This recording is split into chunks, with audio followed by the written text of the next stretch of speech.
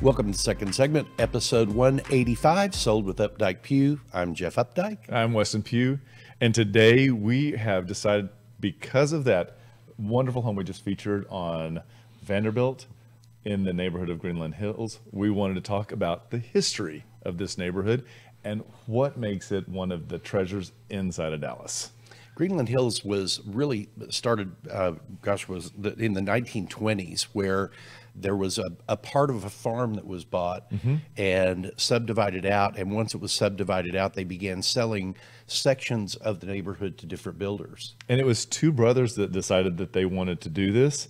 And the most interesting thing is that the concept of the architecture was to have more of a European feel, because so many of the buyers were returning from World War I, and they were accustomed to this. And so you will see as you go through this neighborhood, some of the most charming, amazing homes. There's lots and lots of architecture. I always call it craftsman bungalow, and I guess I'm wrong because it has so much European flair to it. There's kind of a crossover between some of that. So I can definitely see why you call it that. Yeah, and so if you're not from here, if you're from here, let's talk about who loves to move into this neighborhood. So a lot of times what we see people who transition from uptown into this because it's a natural progression. And then a lot of times we see the downsizers. That's true. And one of the other really cool things about this neighborhood was that Greenland Hills was built all at one time. Yeah.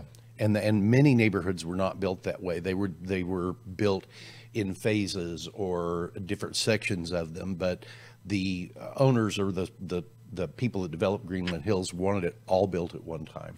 And because of the uniqueness of this neighborhood, there is also a conservation district that has been overlaid on this. And so a conservation does a great job of preserving the natural integrity.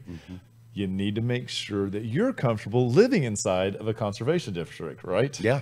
Because it can get a little sticky. They can control everything from windows to the material that you use on the outside, even down to the paint colors and the amount of front and backyard that you have fenced. And this is within walking distance to the Knox-Henderson district that we talked about earlier, that has such an array of restaurants and entertainment venues, live music, beer halls. There's just everything there. One of the main streets that this neighborhood, what was it? In an Apple store. In an Apple store. One of the other things too is that this neighborhood backs up against Greenville, and Greenville is a very historic street in the Dallas area and is home to, I think, one of the longest running St. Patty's Day parades. And so if you're into these gatherings, there's tons of them in this neighborhood. It truly does feel like a very small old town neighborhood here. It really does. And if there is any other questions you have about Greenland Hills or any other information you like, please give us a call. We'd be happy to provide that to you. Gosh, I'm losing my blah blah blah blah blah blah blah today. And with that, we'll be back next week, same time. And remember, we want to be realtors for life.